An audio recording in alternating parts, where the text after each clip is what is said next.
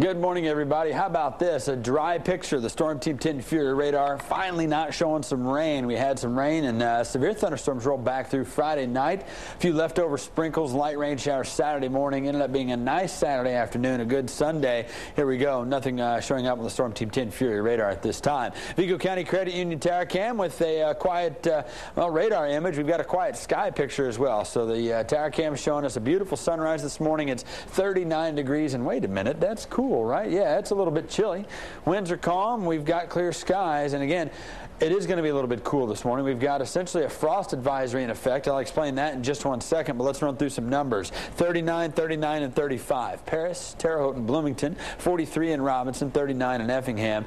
And again, it's a little bit on the chilly side. Just a few days left for school kids. I know you've some of you got a week, 2 weeks, maybe as much as 3 weeks, but nonetheless, we're counting the days down out of the bus stops this morning. It's going to be chilly. All right, a frost advisory. Back to that. What that means is that temperatures in a few areas are going to drop to about 35 degrees. We've already seen that in Bloomington. Again, upper 30s in Terre Haute, upper 30s even in Paris.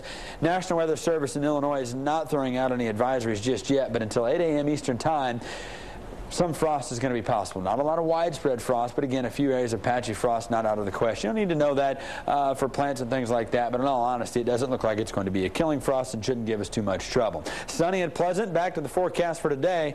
Clear skies, going to be beautiful out there. Again, cool this morning. Take a light jacket as you head out and about, but 67, not bad this afternoon, and with winds out of the southeast, it'll feel like 67. Yesterday, we topped out in the 60s, but with the winds at times out of the north, it was a little bit cool out there. All in all, we've got a great day in store for you today. Average high, by the way, is mid-70s. We'll get there as quickly as tomorrow. A few clouds back out to the west, going to have a hard time moving off to the east because we've got an area of high pressure and control here. Plus, there's another one back out into the southwestern United States, and what that's going to do is fight off these clouds here, fight off any real chances for rain, and fight off any areas of low pressures that are trying to move in from Canada, which is what has been rolling through the past couple of weeks here. Hey, there are your rain showers from the weekend. I tell you what, a slow-moving system, but that's kind of good news for us because that backs things up, and that keeps those two areas of high pressure I talked about, kind of keeps them here.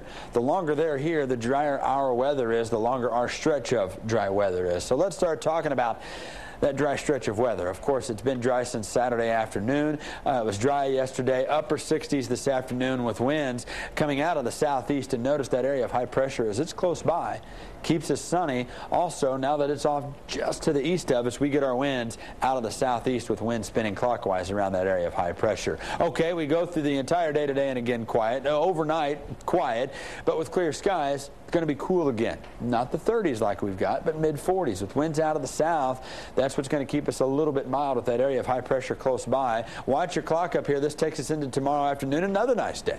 So we're going to be upper 60s today, mid to upper 60s, that is. Mid-70s tomorrow, winds out of the south. High pressure still close. Sunny skies still in the forecast. We get all the way in now into Wednesday morning. Clear skies, not 30s, not 40s.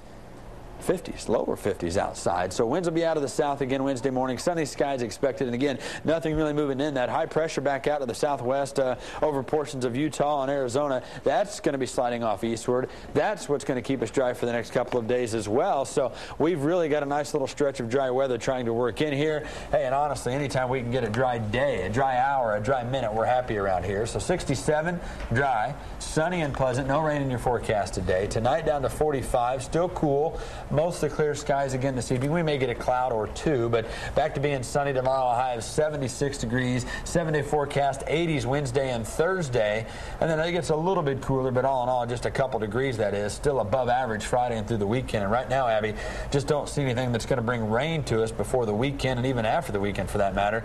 We may see a week and a half here of some dry weather, which would be very welcome. I'm glad